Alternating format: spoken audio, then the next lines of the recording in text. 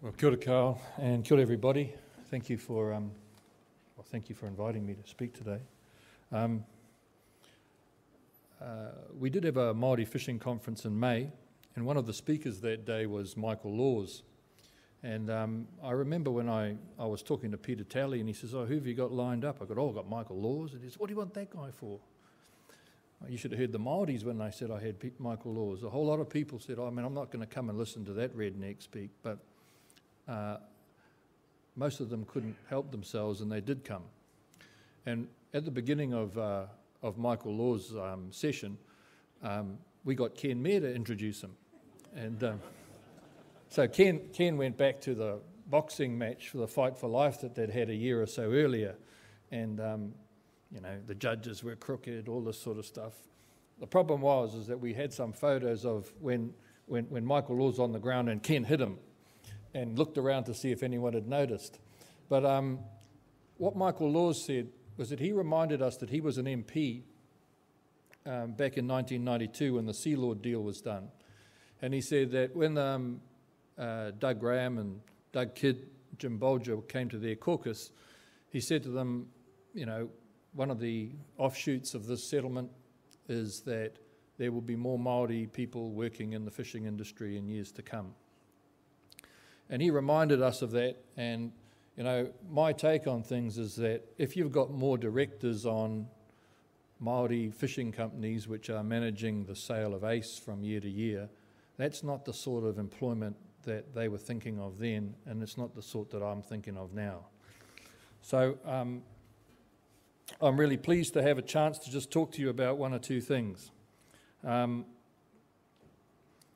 I thought this was going to be easier than it is, but I thought I'd try and provide a little bit of insight. Late last year, there was a press release that said New Zealand's largest industries to participate in skills analysis. Representatives of New Zealand's leading export industries have today announced their participation in a skills analysis designed to provide employment advice to iwi, urban Māori authorities and other Māori-led organisations to help them better assist young Māori into future employment opportunities. The day before that announcement, I was told I was going to chair this panel, and I thought it'd be a really good exercise, and it has been, and work out how are we going to get a whole lot of enthusiastic young Māoris who aren't sitting on the couch. They're looking for jobs in our cities, in our provinces, and help work out a way to create a conduit to get them from where they are into the jobs that we've got here. The jobs that do exist in these industries. The first task of the group is to undertake a skills analysis of what each industry will require in the future, and then try to match up their demand with the supply of labour that we think we have. So Māori people are, in the New Zealand setting, younger. 70% of Māoris are under 30 years of age.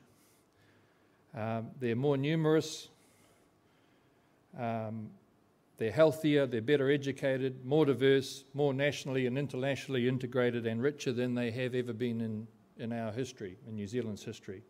And all these trends are going to continue. But at the same time, the relative size of the New Zealand labour market will shrink as people age. Māori will make up a larger proportion of the workforce. They will be both more valued by and more valuable to the labour market, because we're going to need more people to work here. And so Māori, I think, are the futures of our society, our businesses and our economy. Now that might sound like I don't know whether you all believe that yet. It's not all good. There's a dismal side of it. The Māori population is ageing. New Zealand population is ageing. We don't have enough workers to afford retirement. That workforce will be more Māori. Now this is on a slide that says that's dismal. It could be dismal or it could be good. They're less productive than retirees. That's pretty lousy. That's not because they don't want to work, it's just that their productivity isn't as high as it might be.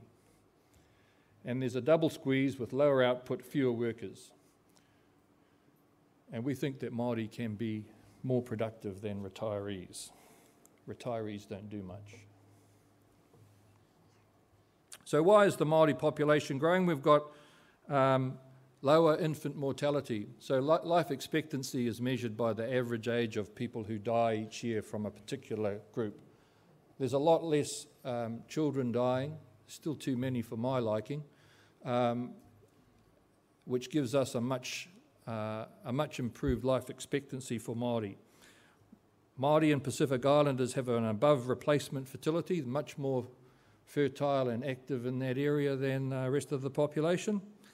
And there are high and growing rates of partnering outside the ethnic group. So Māori men and women marry Pākehā men and women, Pacific Islanders, and their kids invariably grow up as Māoris.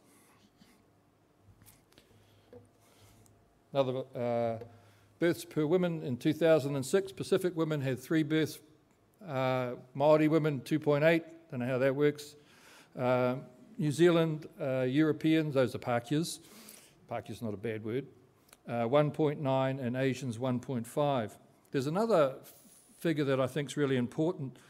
The average age for Pākehā women when they have their first child is 29. The average age for Māori women when they have their first child is 19. That's the average age. So over the next 60 years, there's going to be 2 generations of Pākehās and 3 generations of Māoris. So they're going to need schools, all those things in a different cycle to what the rest of the country is.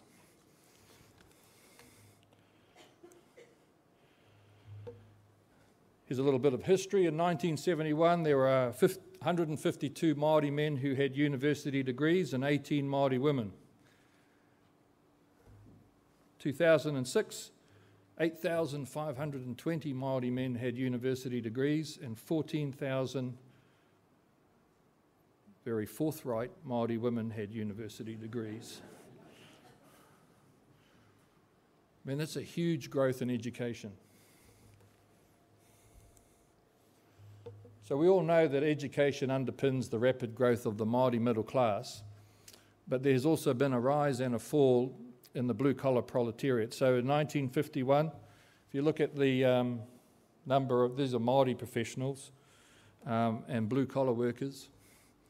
The blue-collar workers went up into the 80s, and now they've regressed down to 29%.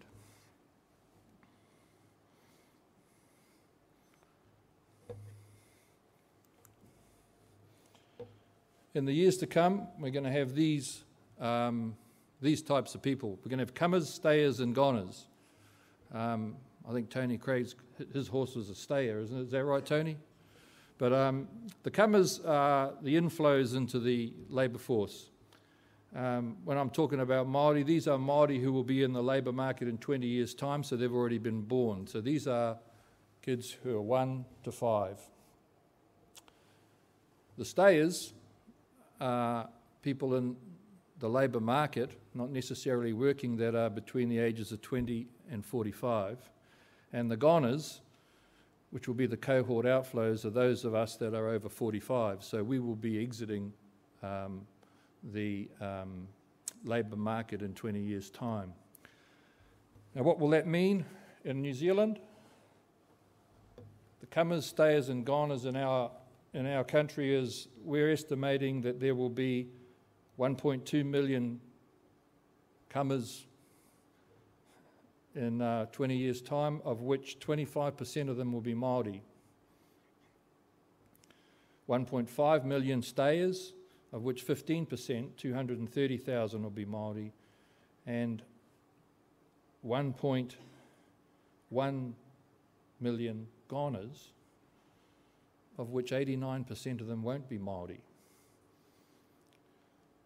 So it seems to me that what we have to be thinking about is how do we prepare this Māori population so that they can be worthwhile comers and stayers to look after you goners.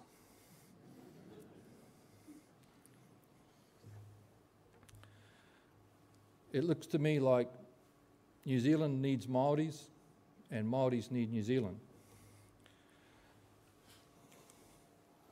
Jobs in the past and the future. there's been a real change in the sorts of jobs. I mean, like, I couldn't have trained for this job when I was going to university or even to high school, because it didn't exist. Fishing existed in those days, but not the sort of role that I've got. So I don't know what it's going to be like in the future. But we have some ideas about some of the things that we're going to need in the future. I'm predicting that we're going to be eating in the future. So I think fishing will be a good one. I think dairy is going to be a good one. But if you look at this list here, you can come to your own conclusions about the sorts of jobs that we're likely to have in the future. You know, we're always going to need hairdressers and stuff like that. There's some recent demand patterns. I hope that's not too small, but you know, these are the demand patterns for the period from 2004 to 2012. And if you slide down that scale to the second to last one, it's got agriculture, forestry and fishing, and it says 600. It actually says minus 600 as the demand for labour in that area in the last, how long is that? 8 years, which actually coincides exactly with how long I've been working in the area. Hope it doesn't get worse.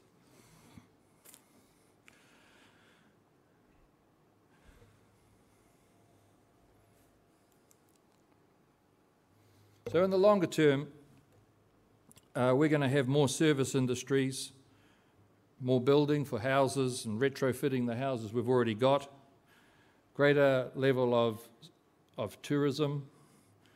I mean, I've got this thing here, niche marketing, like 3D printers, but I mean, that's a hard thing to gauge. I don't know, you know, do we all get one of those?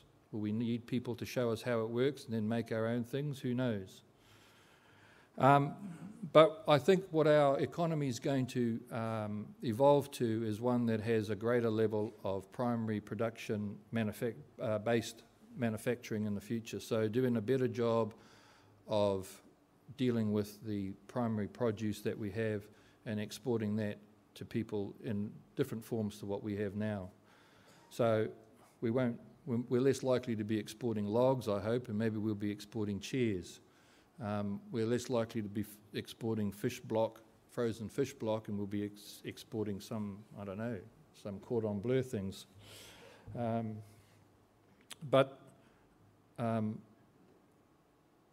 You know, the world's going to change and New Zealand's not going to change it. We're going to have to roll along with it. 5 minutes, eh? Thank you. The current and future challenges. What does NEAT mean? NEAT means not in education, employment or training. So we need a transition process from education into the labour market, and at the moment it's not doing as good a job as it might. For Māori kids, I mean, I'm the chair of a school board. Too many of those kids are confused, so are their parents, about what NCEA can do for them. Too many of them are chasing credits without understanding what quality education might do for them when they leave school. Productivity in New Zealand's always been a problem. We need to work out how we can produce things better and for the money that we spend on it. There are poor employment outcomes for sole parents, and it's much worse than we think. We have got a system in New Zealand that doesn't do enough, in my view, to discourage sole parents, and that it teaches young men that they don't need to stick around. And if they're silly enough to do that, they usually end up being an unskilled male as well. And then there is an increasing divide between those who are work rich and work poor, and the income gap that brings with it.